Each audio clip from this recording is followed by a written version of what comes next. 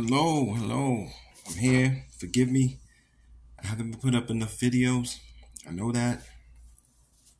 Um, so let's I wanted to talk about I just finished the book. I took the book back. I would have showed it. Blood in My Eye by George Jackson. Let me go get a stand so I can Blood in My Eye by George Jackson. And I thought it was an excellent book. I loved it. The first thing I noticed is that he was murdered on August 21st, 1971. There we go. And I was born August 22nd, 1971. And, you get goosebumps because you realize that we live inside time and space. We live in a context. Something that I have a hard time convincing people or making people understand. And to know I came the day after he was murdered, and it just brought out how, as a black boy,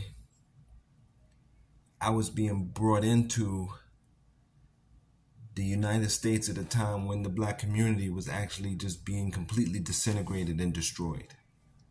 Because they were murdering all of the thoughtful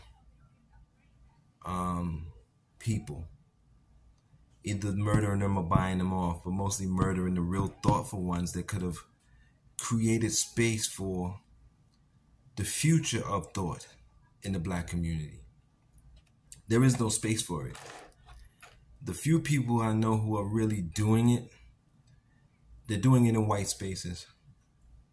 And that's okay. It's fine. It actually kind of makes it. But there's limit, because if you make people uncomfortable in their space, you're gone. So, it just brought up a lot more feelings about how none of our parents really did anything to create a space or hold that space. I guess they were exhausted, tired. And just bringing us into that space and not making the space just compounded their mistakes well, in my personal position, just compounded my mother's mistake of having me at all. So that brought up, just reading George Jackson, just beginning, brought that all up. Then I'm reading through the book and I'm like, yeah, this is good. And it's just hitting me like people like this don't exist. When George Jackson is talking about what we need to do to change this society, what we need to do, he's giving his analysis, and I'm thinking, man, these people don't exist anymore. And if he was still around, I think he probably would be, he could still be around, because some of those little guys are still around. He would look around and be miserable as hell. Like, damn, this is what we've become. So I just thought, man, I don't know anybody like this, even in life, or even the podcast, even the so-called revolutionary podcasters I listen to. They're not nothing like this. Everybody is comfortable.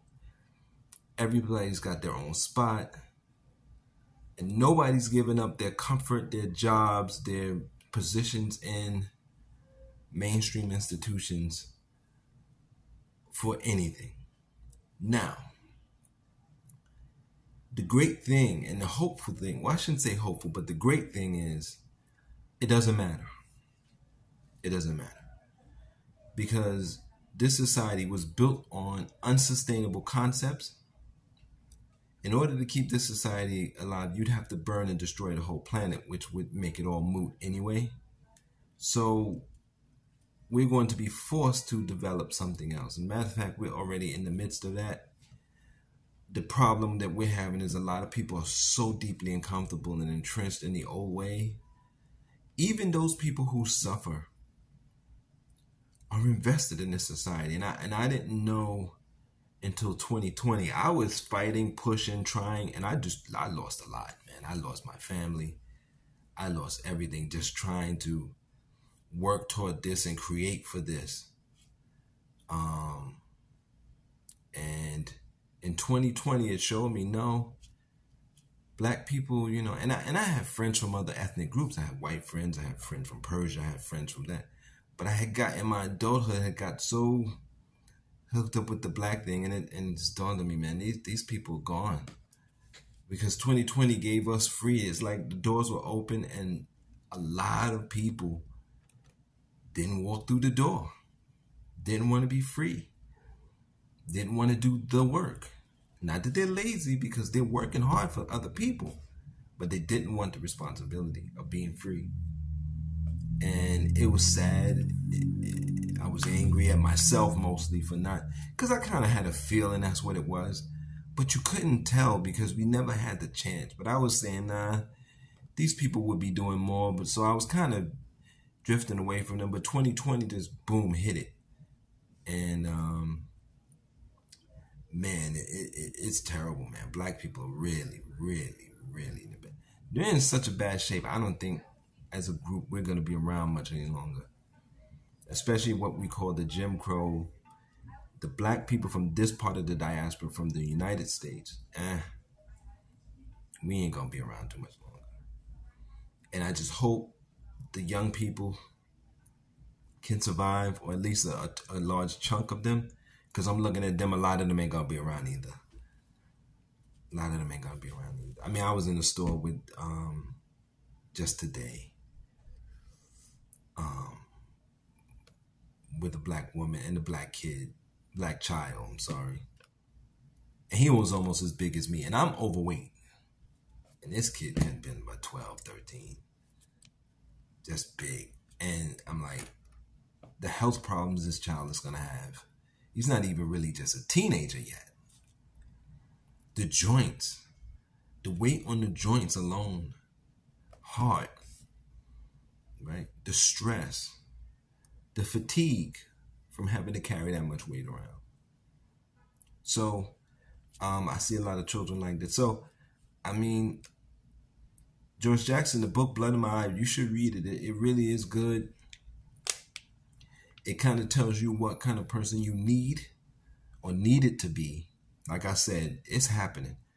Revolution is happening, but it's not going to be people-led. It's going to be nature-led. It's going to be weather event-led. It's going to be flood, hurricane, tornado, earthquake, wildfire-led. It's going to be animals attacking-led. It's not going to be people-led, but it's going to happen. And I'm spending a lot of my time trying to prepare as best I can with whatever resources I have for that time. It's going to be a technological age, right? Which means we're going to need less infrastructure, physical infrastructure, which is good because it won't be around. So it's going to be that. So you're going to have to be proficient. But most of these apps and most of these things are easy to use. So you're going to have to be proficient in that. We're all going to be working online from one way or another. That's almost the case. I would venture to say more than 50% of the people work online. I work using online platforms. I have a friend that does telephone book, but he still is using a lot of tech. He also makes films, so he's working online. He's doing a lot of, at least, tech. And eventually he's going to be streaming somewhere. People who work for Uber, people who work for Lyft, people who work for DoorDash, people who work for Amazon. That's all online working. Because even though you're driving the truck physically, you're employed. You're using the app to actually do the work to get your resources, your compensation. So I think that's going to be it. And you're going to have a lot of physical infrastructure that's deteriorating at the same time when you have technical. The cloud will be in place. So it's a little weird. It's very dystopian in some senses, but I'm just preparing to try to survive in it and live in it if I live that a few more years, because it's happening already. So yeah, George Jackson, though, it gives you, it's a great read. It's not that big of a book, and it tells you the vision that they had at that time. And so, you know, it's a shame. I really would like to see what would have happened if the black community had said, you know what, it doesn't matter how many of them they kill. We're going to push these concepts and the hell with it. Instead of saying, well, I got to make it. I got to conform. I got to survive. I got to try to keep the baby physically alive. Because physical life without mental life is a horror show. And we wear it. And if you don't believe me, just sit one day in a park or sit in a public space. And I've said this before. Just people watch. And just look at us physically. And you can see the pain, the suffering, the thoughtlessness, the consequence from all of that. We wear it. We're on our bodies. We're in pain. Right now where I'm living, it's a lot of different ethnic groups. A lot of Asian and a lot of people Spanish speaking. I think there's a lot of Dominican and things like that. But the black people are nodding off, sitting on the stoop getting high, nodding off, sleeping on the bench, sleeping on the park, sleeping in the subway station. That's basically what's happening with us. So, you know, and as the people say in the hood, walking around looking crazy, as my ex-wife used to say, they're walking around looking crazy. So, yeah, it's always good to know, to look back at history and to look at people doing things, and look at people that were really strong and fighting. We don't get to see that anymore. So check out Blood in Your Eye, Blood in My Eye, George Jackson, and see how they killed us, how they just killed our community. They killed it. The mind of it, the spirit of it even is gone. And when they physically did that, they flooded in the 70s the neighborhood with heroin, so they nodded people off. Then they followed that in the 80s with crack on top. And that was the end of it. That was just, we haven't gotten over that. We've been in decay and fading out of existence since. But the thing is, I look at our young people with the technology. I don't think that they have the strength, but they have the sophistication. And again, there's some young people in my family. I don't know. I try to be as helpful as I can to them, and sometimes to making these videos, and I hope they see it and it gets to them. Try to help them as much as I can and talk to them as much as I can and share what I know. So they can do something. They have a chance and they have the tools. We just have to see if they can stand up to the pressures, the attacks. Because some of them don't even know they're being attacked. And that's the thing. And they're holding on to things that they shouldn't be holding on to, just like their parents are, just like we are, just like our parents were.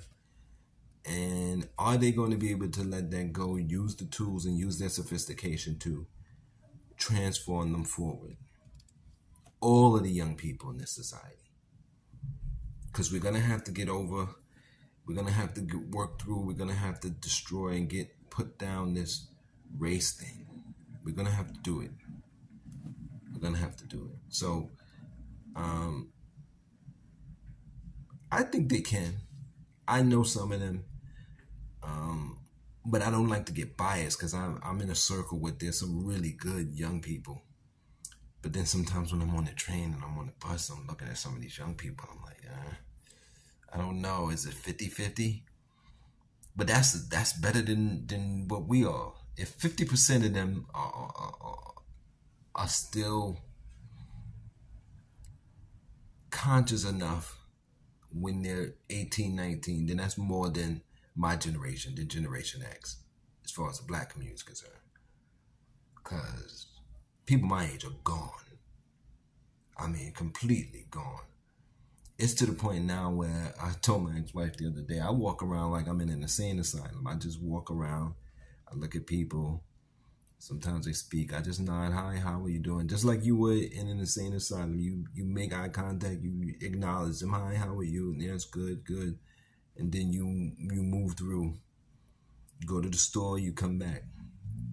Go to the library, come back. Take the bus to visit friends, come back. You know what I mean?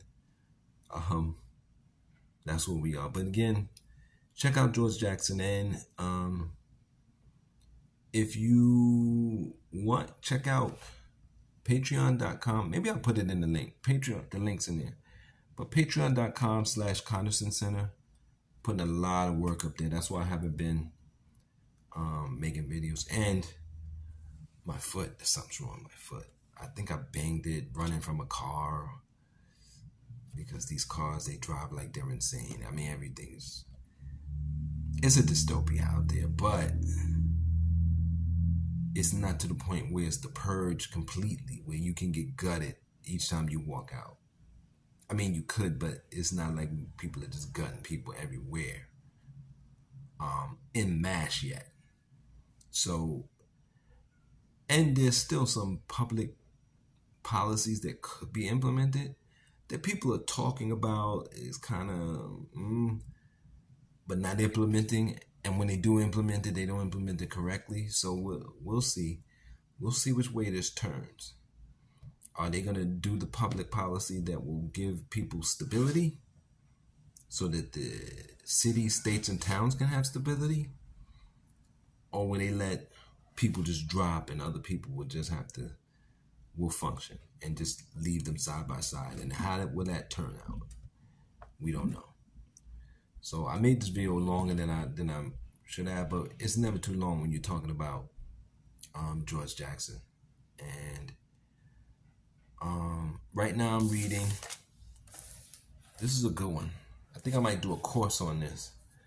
I'm reading Black Futures. It's pictures and text and artwork from all kinds of people.